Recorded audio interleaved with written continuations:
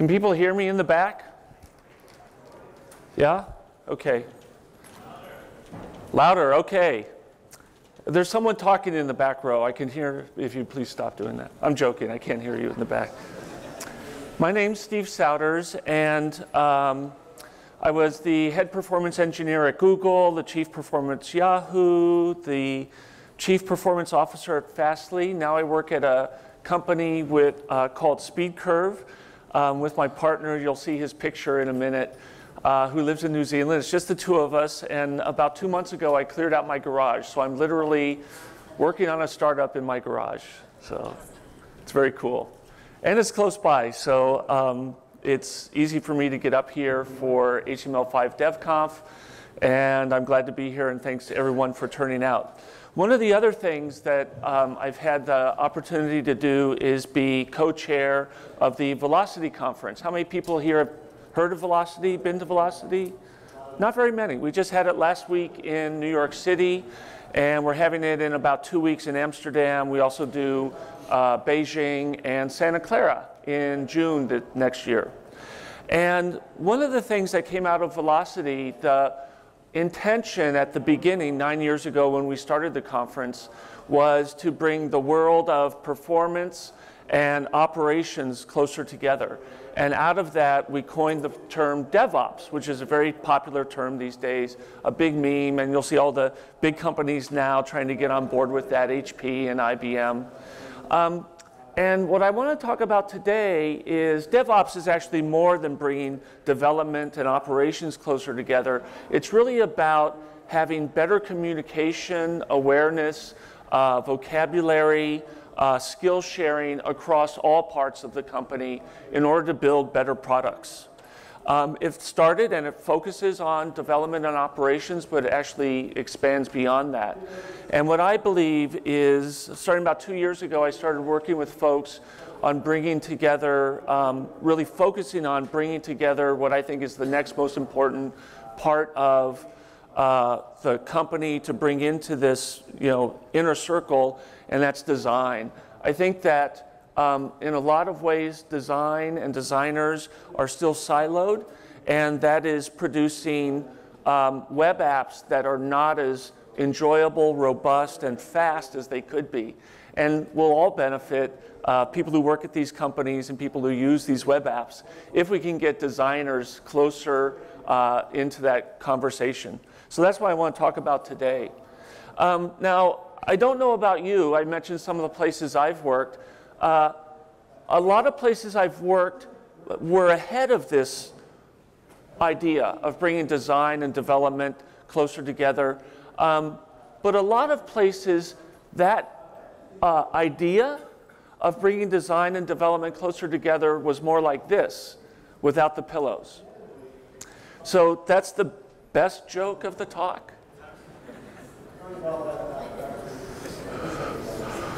Okay, it's going to be a really dry 40 minutes.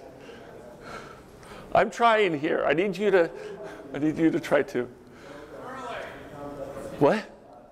Early, yeah. Oh my gosh, it is really early. Luckily, the hard stuff is more towards the end, so I'll warm you up a little bit. But seriously, it's kind of viewed, I don't know about you, but I've been in these meetings where it's viewed that if design gives up anything, well, it's kind of like a defeat, like a loss, like I lost something and the other side had a gain. And same thing from development. If we don't toe the line and we let design go overboard, then we've lost something in the fight. And really the way I think about it is these aren't opposing forces, they're complementary forces. That might, it's like the yin and the yang, and that might sound a little fluffy, but think about this. If you start asking the question and peeling away the layers, what is the ultimate goal of these developers and designers?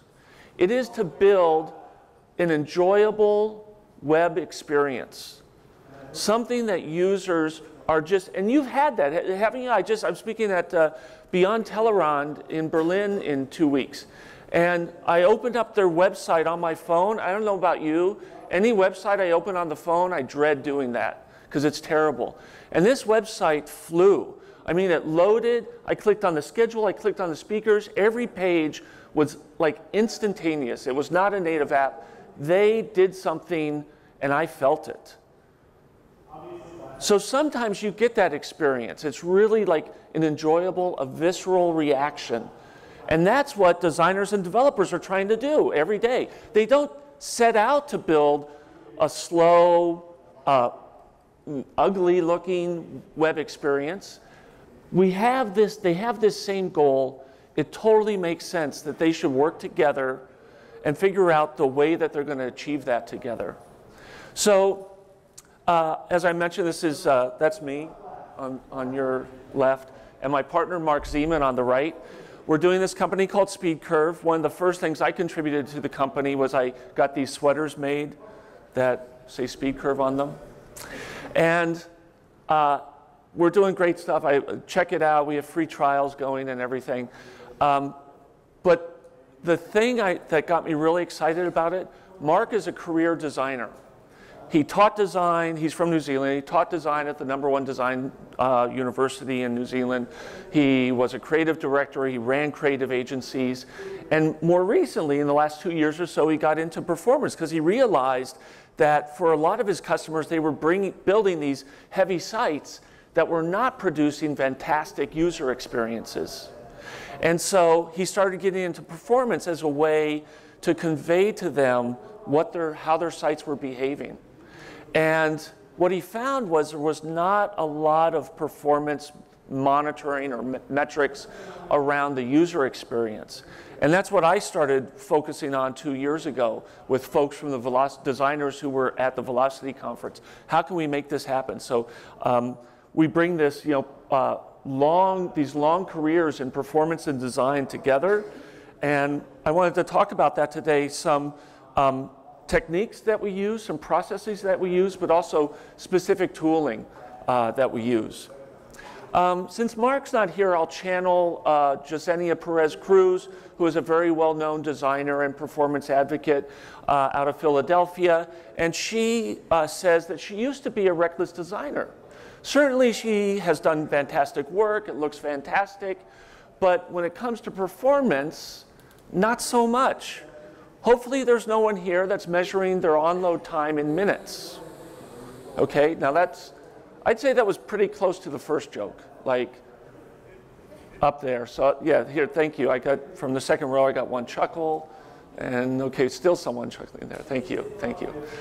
No, seriously, this was her page load time, 2 minutes, 46 seconds. Are you kidding me? Was her goal to set out to build this heavy, slow website with 6 megs? No, it was just, and she confesses this. She just spoke at Velocity last week. It was a lack of awareness, just not thinking about that part of the equation, right? So, and yet, we know, if you've been to any of my talks or been to Velocity, we have scores of these case studies that show that speed, performance, is correlated, highly correlated to happy users and positive business metrics. So we know that fast is good.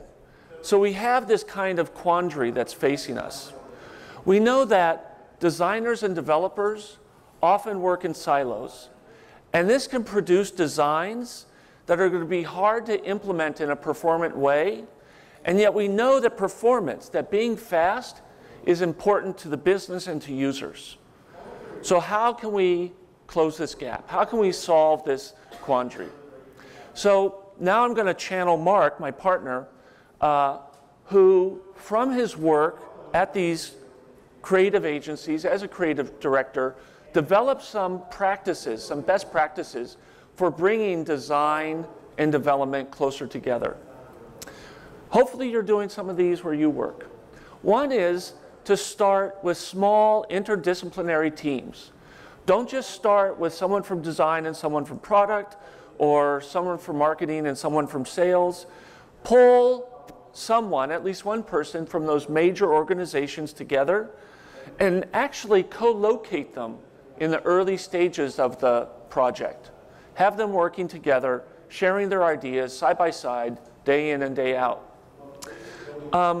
And at that beginning time of the product development,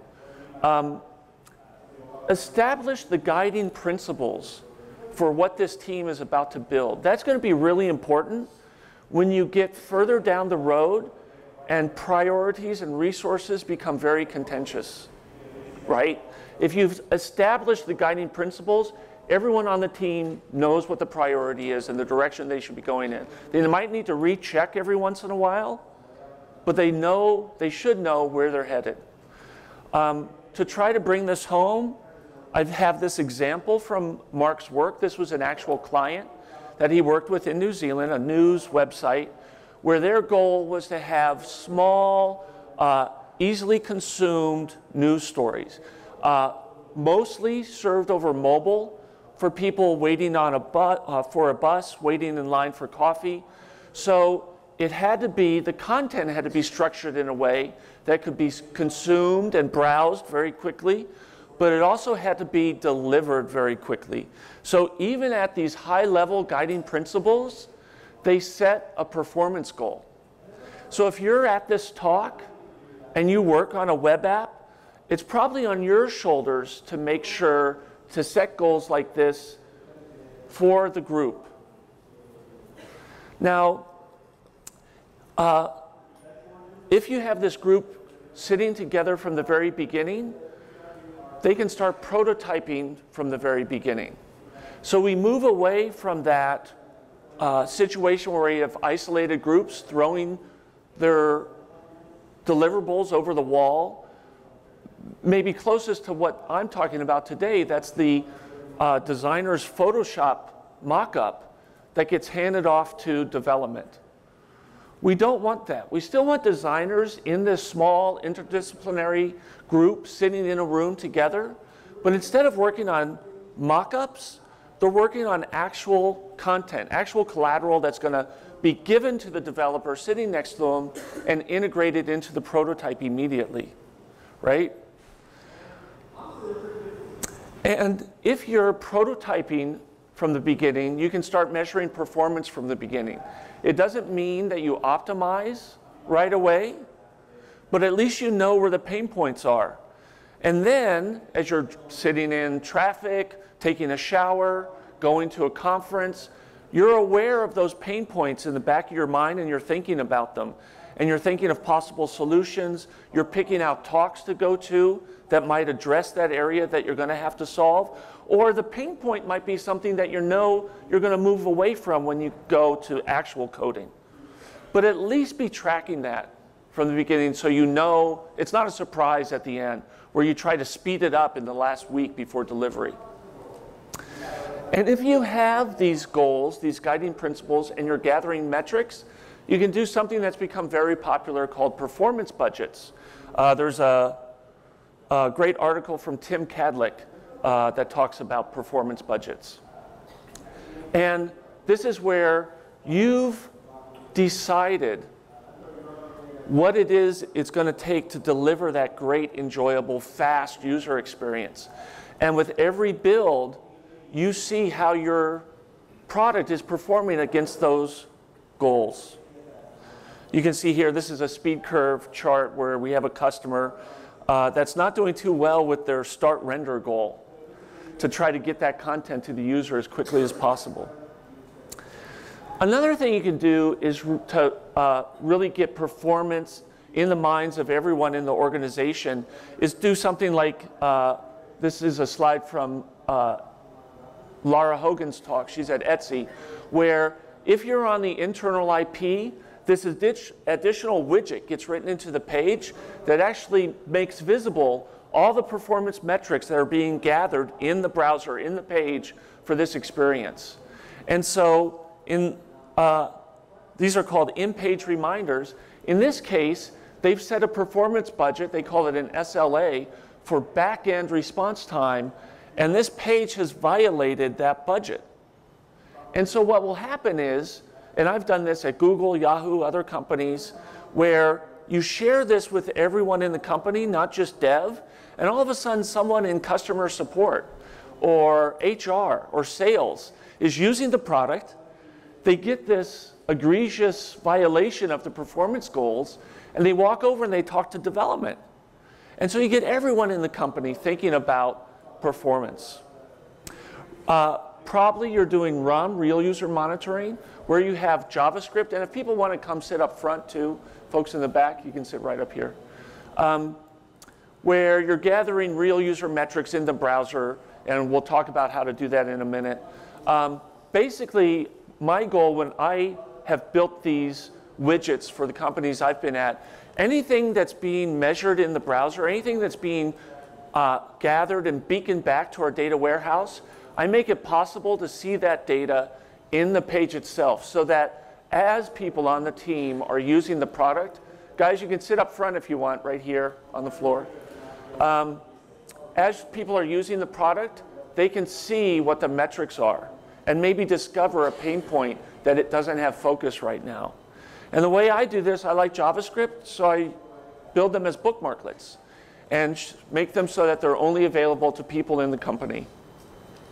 So I've talked a bit about this quandary, this gap that we have, where we know that speed, performance is important, and yet sometimes we get these designs that are going to be hard to implement in a performant way.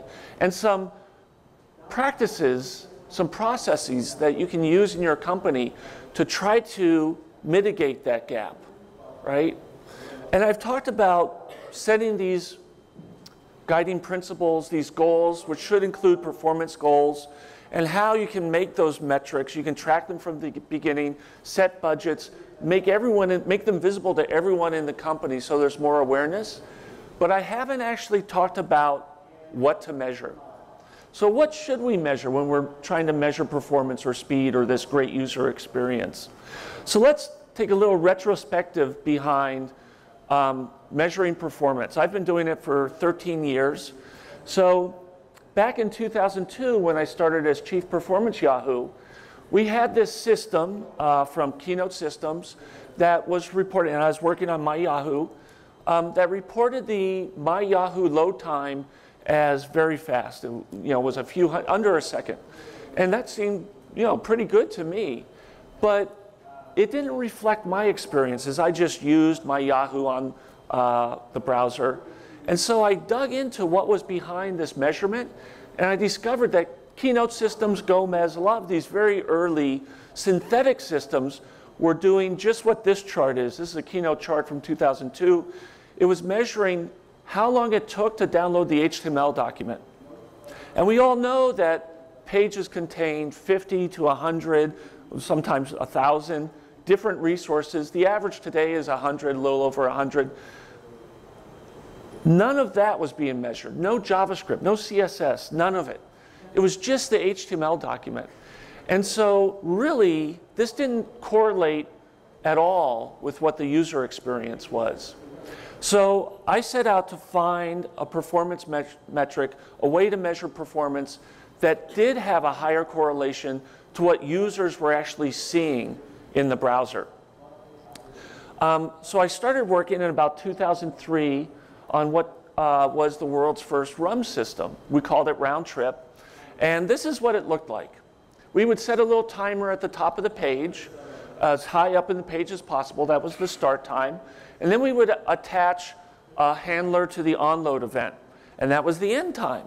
And we would beacon this back to our data warehouse. And we did this across all Yahoo properties for everyone in the world. And this was really cool. We were getting metrics from our real users. We didn't have to build any testing infrastructure to do that. We just had to build a data warehouse. And we didn't have to fight that battle of trying to simulate what the user environment was really like, because guess what? We were measuring in the user environment. We were measuring real users.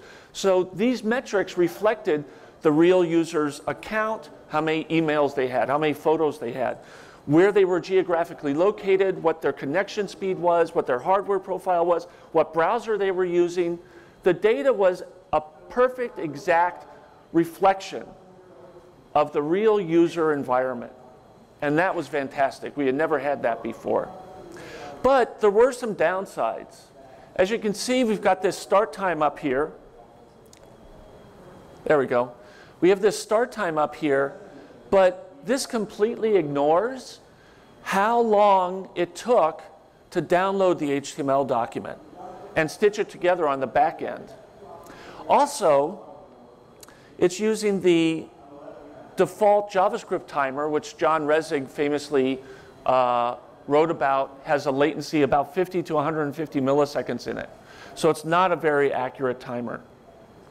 So these RUM systems started to get more popular. In 2008, I left Yahoo and open sourced some code to do this. The best solution in the world right now is based on Yahoo's round-trip code. It's called Boomerang. That came out in about 2010. So RUM really took off. But it had these downsides. So in 2010, when I was at Google, we got together with folks from Microsoft and started the W3C Web Performance Working Group. And the initial goal was to collect more accurate metrics. So we've started off working on the web timing specs. There's 3 of them. There's nav timing. This is the metrics for the overall page, like how long it took the page to load. And you can get at it through window.performance .timing. Most famously, there's window.performance.timing.navigation start. So that solved the drawback that we had before, where we did not have an accurate start time. Navigation start is measured by all browsers except Safari as the time that the user initiates navigating to the next page that they want to go to. So it's implemented in the browser. There's no blocking from JavaScript or anything else. So it's highly accurate. Also, there's window.performance.now, which is a high resolution timer, so there's no latency. The second spec that's part of web timing is resource timing. This is where you can get detailed information for every resource in the page, for every image, every style sheet, every script, the DNS lookup time, the TCP connect time, the content download time, SSL negotiation if necessary. And you can get at that through performance.getEntries and a few other APIs. And then the last one is actually very generic. It's called the user timing spec. And this has very abstract functions, performance.mark and performance.measure. Oh, and by the way, all these slides are on my website right now. You can download them if you want. Let's not all do that at the same time. And this will measure whatever the user wants. A mark, if you can think about the timeline of a page loading, a mark is just a time event in that timeline. A measure is the delta between any 2 marks. So it just gave people a very high-level API. In the code I open sourced in 2008, it implemented this user timing spec, and that was used as a basis for the spec that finally came out. It's not that hard to implement as a polyfill, so we can even get it on Safari. But it was nice to have it built into the browser, so every website in the world doesn't have to write that code and add it to the weight of the page. So for all browsers except Safari, it's built in. So with these specs, we got around the drawbacks of RUM measuring window.onload. We had a more accurate start time. We had a more accurate timer. The problem was, during the time it took between when RUM became popular and these specs came out, pages changed. And window.onload, unlike the Web 1.0 world, in the Web 2.0 world, window.onload is not highly correlated with what the user sees. So let me highlight that with 2 very popular examples. Anyone here use Gmail? How much do you love it when Gmail starts, right? It's kind of slow. This is what the page looks like, Gmail looks like at the onload event. There's nothing on the page. So it's not until about a second later that you actually get most of those pixels in the viewport rendered with the information, with the content that you're waiting for, right? So if the Gmail team is using window.onload as their performance metric, it completely does not reflect the user experience, right? It's way too optimistic. It's painting a rosy picture. It's not as critical as it should be. Let's look at another example, Amazon. I don't know about you, I think Amazon pages are very heavy. But if we look at it, almost all the pixels in the viewport are rendered in 2 seconds. Now it's true, it takes another 8 seconds for onload to fire. Look at the size, I don't know what the official term is, I call it the elevator. Look at the size of the elevator relative to the elevator shaft, right? But then look at it when it's done. That's because below the fold, all of that cross-promotion, reviews, all that other information, specs about the product you're looking at, all of that has loaded below the fold, but they've done that in a way that it doesn't block the content in the viewport. So this is fantastic, right? But if you were using window.onload for, oh, you can't see it, it got cut off. That's too bad. So this was about 2 seconds to see this and about 9.7 seconds to see this. If you were using window.onload as your performance metric, it again is not correlated at all with what the user is seeing. So we can look, so we need something different. Don't use window.onload. If you care about the user experience and my earlier point about what are designers and developers really after, creating fantastic user experience. So if you don't care about the user experience, use window.onload. But if you care about the user experience, we're going to have to find something different, because window.onload does not necessarily reflect the user experience. Okay, so we could look at nav timing. What else could we use? We could look at nav timing. It has this thing called DOM Interactive. That sounds pretty good. In fact, Netflix just published this article a couple months ago about how they're using DOM Interactive as a better proxy for what the user experience is. And for them, I actually investigated it. It's a good choice. But you have to be careful, because it's very easy to find popular websites where, again, there's no correlation to the user experience. This is CNN. At the time of DOM Interactive, oh, and this tool is Web Page Test. If you've never used it, webpagetest.org. Write that down. It's the most important takeaway from the talk. My company, SpeedCurve, is based on Web Page Test.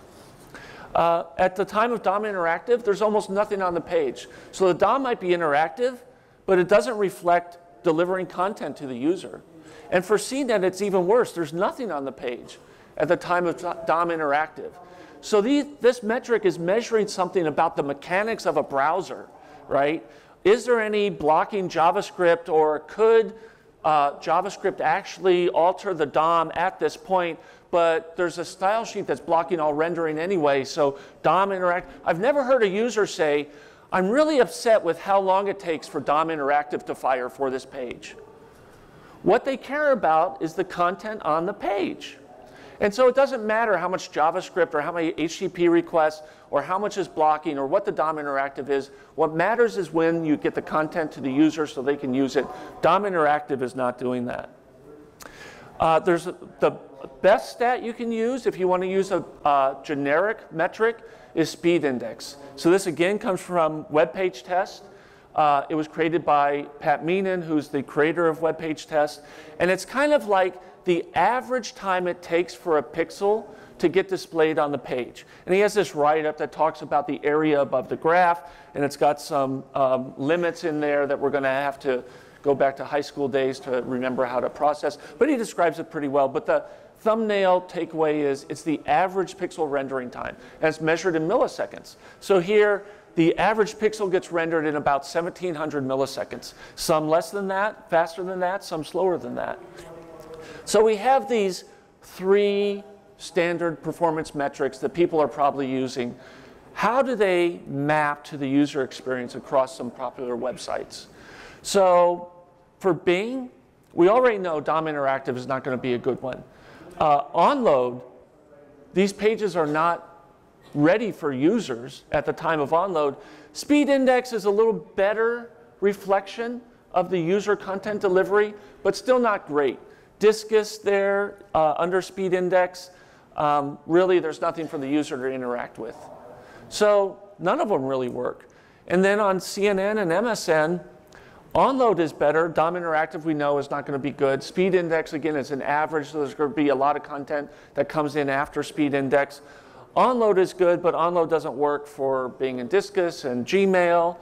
So hopefully you know where I'm going here. There's no single performance metric that is going to reflect the user experience on every website, on your website, right? Anyone get the connotation of the photo, the background photo? This is first base.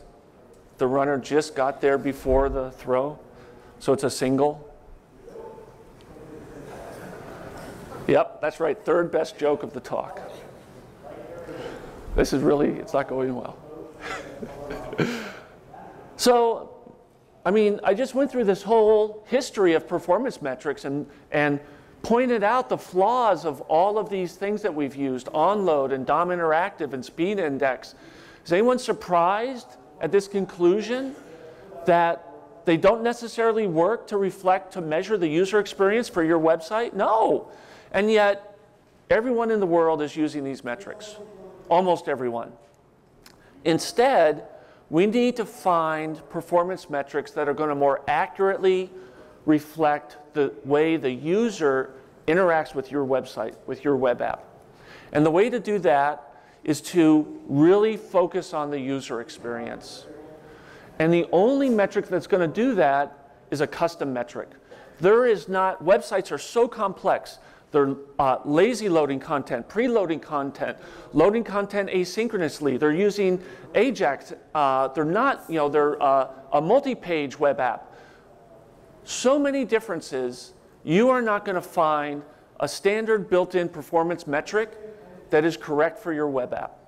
You're going to have to build your own custom metrics. How do you do this? Okay. Hopefully from the guiding principles, pop a few stacks. Remember at the beginning we talked about guiding principles.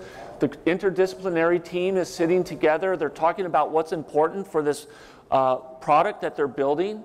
What is the most important elements? Sure, we have cross-promotion. We have your account history. But it's the product detail photo, or whatever your app is.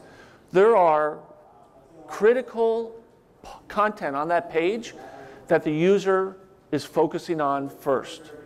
So hopefully you know what those critical design elements are. And then you can use that user timing spec that I mentioned before, mark and measure, to measure how long it takes for that content to get delivered to the user. And then the nice thing about using a spec is all of these service providers like SpeedCurve, like Web Page Test, like Google Analytics, can build their services on that spec. And so there are a ton of RUM and synthetic performance metric services out there that if you use the user timing spec, it will harvest all of the marks and measures in your page and report them back into their data warehouse so you can see them without having to build any custom data gathering infrastructure. Okay, so I really like details. Let's talk about how to actually build a custom metric. Perhaps the most famous custom metric was written from Twitter. It's the time to first tweet. They talked about how they disregard all other performance metrics. What they care about is how long it takes that first tweet in your timeline to get displayed. Okay, so imagine we want to build a custom metric to do this. How would you do it? Seems simple. It's actually really hard. It took me a couple months to figure out. So the markup for this tweet is going to get delivered in the HTML document. There's markup for the text if you're going to mangle your JPEG. There's also markup for the IMG tag, for the image. Now, that image, the text of the tweet is already there in the HTML document. That image is going to take another extra step. You're either going to, the browser is either going to have to read it from cache or download it. So if we want to get the time it takes for this tweet to get displayed to the user, we need the upper bound, which is going to be the time for the image to get displayed. So let's focus on that. How do we do that? So we need to come up with a custom metric, not for the image load time. We want the image display time. And this is what took months to figure out. So here's the markup for the tweet.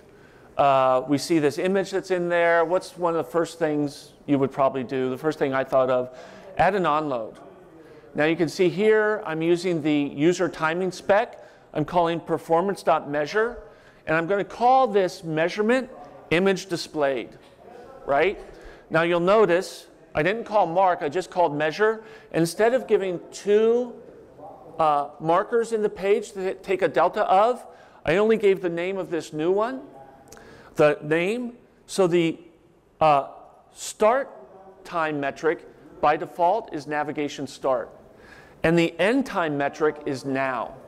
So I can just use those default values because that's exactly what I want. I want to know how long it took from the time the user started the navigation to this code being executed when the image is downloaded. And so all I have to do is provide the name, and the delta now minus navigation start is going to give me the delta that I care about, the time measurement. So this is great, but we're not done. Because what happens if you have blocking resources like a style sheet? A style sheet, it used to be in the old days, style sheets and scripts blocked images from loading. That ended in 2008. Now, style sheets don't block the image from downloading. It only blocks rendering. A style sheet blocks the entire page from rendering. So suppose you have a style sheet that's huge and really slow. It's going to start downloading. Until it's done, the entire page will not render, but it will still get parsed, and this image will get downloaded very quickly. The onload will fire, and we'll get this very optimistic image display time because the onload fired, but the image isn't rendered until the huge, slow CSS gets downloaded. So we can't rely on the image onload. So we'll add another timer. We'll just put a script at the bottom of the page, and we'll say performance.measure image displayed. Because it turns out that style sheets do block inline scripts from executing. So this script will not execute until the style sheet is done, downloaded, right? And getting parsed and applied. So now we have two metrics that are measuring the same thing. We only want one. What we really want is the higher of the two, the maximum value of the two. And the way we can ensure that happens is, and now the code is off the bottom of the page, but it's the same code in both places. We're first going to clear any measures called image displayed, and then we'll take one. So suppose there is a blocking script. This image downloads very quickly. It will clear the measures. It will create a new measure called image displayed. But then finally, the style sheet is done. And that old measurement will get cleared, and a new one gets created. So we get the maximum of the two values. Consider the other scenario where the image is really slow, but the style sheet isn't. The style sheet finishes very quickly. This will execute, but we're still waiting for the slow image. So we'll create an image displayed measurement, but then finally the image will finish downloading, and so we'll clear that first one and we'll set the second measurement, and that's what we want, the maximum of those two values. And those are the only two scenarios. Either the download is the blocking down, the image is the blocking download, it's taking a really long time, we cover that, or there's some other blocking resource, a script, a style sheet that's blocking the image, and we've covered that. So this is what took a fair amount of time to research, but it's a great way, and it turns out that for measuring most critical design elements, an image is involved. So this will work for most of the critical design elements that you have to deal with. So now, if you're Twitter or if you're your website, you can create a custom metric for those critical design elements, and you can track those. So this is, again, a real customer from SpeedCurve, and they've actually implemented custom metrics. They don't have to do any special programming in SpeedCurve language. They're just using the spec. SpeedCurve is built on web page test. Web page test takes all of the custom metrics, all of the user timing marks and measures, and makes them visible. We store that data, and we can show it to you and give you timelines. So they've actually, this customer has created a custom metric called all ads rendered, and another one called image displayed. I'm guessing they have a hero image in the page. So let me wrap up. What are the takeaways from today? And it was a long, I left the detailed part there at the end. But we started off talking about how the world of performance metrics really wasn't correlated to user experience. But today, especially with the complexity of techniques that we employ for building web pages, we have to really focus on the user experience. Because there can be a lot of things, fonts, style sheets, scripts, that block the user experience. So we need to focus on user experience metrics. The performance metrics that are built into browsers and most services don't reflect that. And there's no way that they can, given the large number of websites out there and the different techniques for building them. So the only solution for getting metrics that really capture how quickly you're delivering that user experience is building custom metrics. And if you do that, we'll all have these great, enjoyable, fast user experiences. Thank you.